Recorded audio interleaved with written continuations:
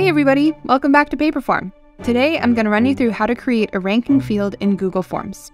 Ranking fields allow users to rank a set of items in order of their preference. They can be useful for collecting feedback or for making decisions based on your form respondents' opinions. Unfortunately, Google Forms doesn't have a dedicated ranking field. But if you're willing to get a little crafty, you can build yourself a makeshift one. Here's how to do it. First things first, create a new form. I've made a survey to get to the bottom of a very important question. Which Harry Potter movie is the best? Don't forget to add a heading and a description to your form. Next, it's time to add your question. In this case, we're asking people to rank all 8 Harry Potter movies from best to worst. Once you've written out your question and your description, head to the answer options and select multiple choice grid. A series of rows and columns will appear below your question. This is where you'll add the options for your ranking question. Now it's time to sort out what goes in the rows and what goes in the columns. This part can be a little tricky. Add all the items you're ranking in the rows. For our survey, that means listing each Harry Potter movie as its own row. Your columns, on the other hand, are for the ranking options. We've listed 1 through 8 for our ranking options, but you could also use descriptors like most favorite or truly terrible instead of numbers if you prefer. We're nearly done, we just have to adjust a few settings to make sure our makeshift ranking question works.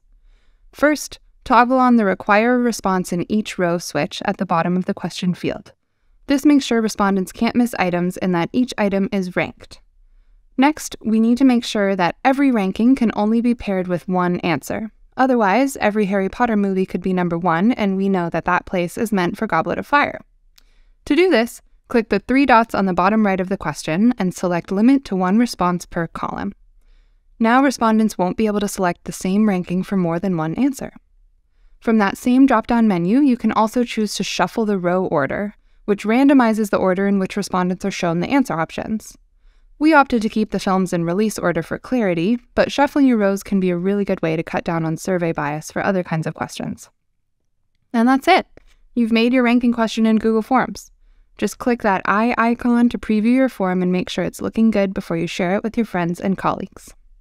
If you've stuck with us this far, you've probably noticed that adding ranking questions in Google Forms isn't exactly a streamlined process. The setup is confusing and tedious, and the makeshift nature of the ranking question means it's really difficult to get helpful data from the results. Plus, Google Forms doesn't offer much in the way of customization, and there just aren't the advanced features you find in other form builders. If you want a ranking question that works without the hassle, try a no-code online form builder like Paperform. With Paperform's doc-style editor, all you need to do is click anywhere on the page and type /rank to add your ranking question. That's it. 2 steps and you're done. But that's not even the best part. Unlike Google Forms, Paperform lets your imagination run wild with limitless customization options. You can tweak colors, fonts, images, add videos, or even adjust UI elements to create a form that's truly unique to you. Google Forms may be free, but if you need to make anything with more than just a basic multiple choice question, it's really not worth the hassle. Paperform makes it easier. But don't take our word for it. Try it yourself with a 14-day free trial, no credit card required, and see what you can make today. Thanks for sticking around, and if you liked this video, be sure to subscribe to our channel for more helpful content. See you next time!